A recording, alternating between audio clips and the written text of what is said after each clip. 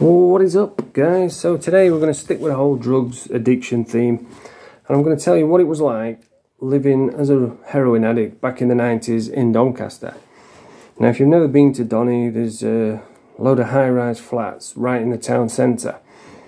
Now, back then in the 90s, it was totally different to what it is now. We weren't overrun by immigrants. You know, like these days, you can't get in the hospitals, you can't get in the doctors, can't get nowhere to live. Back then it was totally different. There weren't that many people around, so all the flats were pretty much empty. There'd probably be like a couple people living there, but most of them were empty. So what we used to do, I'm not condoning this, by the way, I'm just telling my own experiences.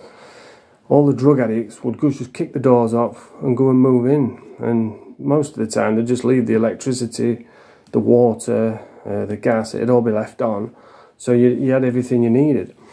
And right up at the top, there was a drug dealer. I'm going to call him Mick. You know, I'm not going to use his real name. I think he's dead now, but you know, I don't want him coming back and haunting me. So I'm going to call him Mick. He lived at the top, and he was a psycho. He was a right horrible cunt, proper bully, and he was just violent. And his deals were crap, but people scored off him because he was convenient. Like, you've got to remember, back then there weren't no mobile phones, so in order to score some drugs you had to ring a dealer. Well, first you had to find a phone, and then you had to hope that the vigilantes hadn't smashed it to bits, and then you'd ring the dealer, and then you'd have to ring him back, and it was just a nightmare. So they scored off him because he was convenient, and you used to go up in the lift, score your drugs, and they used to come down the stairs and do the drugs on the hallway, out of the rain, whatever. But there was another guy who lived below, and he was an horrible cunt as well. And what he was doing, he was robbing people who'd like score off Mick. I'll call this guy Dave, and Dave used to wait for him in the hallway below. So they'd go up, score off him, come down the stairs, and Dave would be there waiting with a bat, give him a couple of digs, take all the drugs and send them on the way. Now, he never taxed me because I knew him pretty well, but he was taxing a lot of people, and Mick didn't even know he was there. So after a while, his custom had gone down. He's like, I can't understand it, no one's scoring off me anymore, it's suddenly gone down, I don't know why. And one of the lads says, it's because of fucking Dave downstairs. Every time they score off you, they go down there and he robs them, beats them up. And straight away he pulled his machete out. He's like, ooh, where is it? And he's gone charging down with his machete, but Dave wouldn't open the door. So what Mick's done, he's gone back up, and he had these like decorative spears. What he had, they were proper spears, and he used to have them as decorations. So he's gone up, he's grabbed one, he's gone charging down, banged on the door, and Dave's lifted the letterbox up, and Mick stabbed him through face, through the letterbox. So I tell you, he didn't score again he didn't rob anyone again after that. But yeah, this guy he was a maniac. He could switch in an instant. And I remember once he thought somebody had robbed some money or some drugs, and he said, I want to fucking kill him. And he told me who it was. And he says, listen, when he comes up here, he's getting it. He said, but don't you tell him if you see him, because if I find out you've told him, you're getting it. And I thought, well, I don't want no smoke, you know, I don't want to get stabbed. So I says, all right then. And as I was leaving, I got down in the elevator, and boom, he was right there. And I thought, fuck. I thought I could tell him here, but if I do, then I'm going to get it. So, you know, I learned in prison, mind your own business, no to do with me. So I just said, you alright, and carried on walking, and it didn't sit well with me, you know. And the girlfriend at the time, I said, oh man, this don't feel right. But I couldn't do it, you know. And anyway, we hung back. I says, let's wait, see what happens.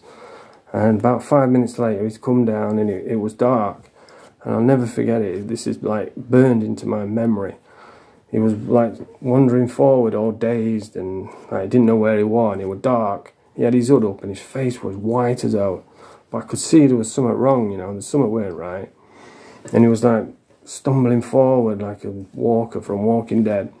And as he got closer, I could see there was something wrong with his face. And then when he got there, it'd been slashed with a Stanley knife.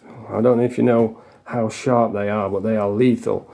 and he'd slashed all his face. He looked like Pinhead from Hellraiser. And that image is burned into my brain. And this is what people don't understand about addicts. You know, when they get clean, they think you just go off into this great new life. They don't realise that they've got these thoughts, you know, these memories swimming around their head like old ghosts from the past. And, you know, I still have nightmares about it. I can still see it now, just like it was yesterday. And, yeah, I used to live in these flats, and I used to do a bit of drug dealing myself. Oh, no, I weren't big time or all like that. I was just like very low level, and my gimmick was, I say, look, you can come anytime you want, but you're not getting in. You know, you put your money through the letterbox, and then I'll give you the drugs, because junkies are, you know, they're always coming short. They're always trying to rob you. If you let them in, they'll just take out, they'll nick out, they'll take your eyes and then come back for the sockets. So, yeah, I did a bit of drug dealing. I was living with a prostitute at the time. And I tell you what, those prostitutes, I've always got love for prostitutes because it's a hard life. And I remember this last one I was living with, she used to get paid. They get good money. And it's always surprised me the type of people that meet with prostitutes. You think it's all dirty old men, but it's not. And she had a couple of well-paid, well-respected doctors what used to pay her, like, I think it was like £600 just for like an hour's threesome. And like I said, they were well-respected doctors. And I remember she had one bloke, and he used to pay her something like, I think it was like £100 just for 20 minutes, and she just had to kick him in nads, or she had to sit on his chest and punch him in the face, and he paid her to do that. It's crazy. But yeah, that's what it was like, living in the flats in Doncaster back in the days. If you like the video, that's the video for today. Press the thumbs up, subscribe to the channel. And just before I go, I just want to say I made a video the other day, and I was talking about overcoming suicide, and, you know, when I was at my lowest point, when I tried to talk myself, I like to talk about that, to show people that there's a way out. You know, you don't have to live like that. There is a better life, there is a way out. And I was going through the comments, and someone said that I'd relapsed. Someone says that I weren't looking my normal self. And, you know, I get that, because when I talk about this stuff, it was a very hard point in my life. So when I talk about it, I get emotional. It's hard for me to talk about that stuff. So that's why I might, you know, you might hear my voice crack, or because I get emotional talking about it. But I feel it's important to talk about it, to show people that you can win, you know, you can come out the other side. So anyway, if you like the video, press the thumbs up. Bonjour de pape.